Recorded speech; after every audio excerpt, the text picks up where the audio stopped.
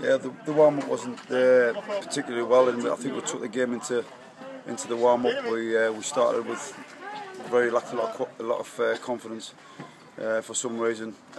Line setting off top, but credit to the lads. Second half, the first half was very lacklustre, and we give the ball away, and it just wasn't us.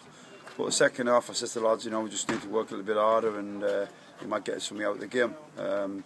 And unfortunately, one goal changes it. And obviously, when we scored the first goal, we went on to score last kick of the game. So I was happy I asked for a point at half time because that's how poor we were. But I was pleased to get a point at the end against a team that's in form at home.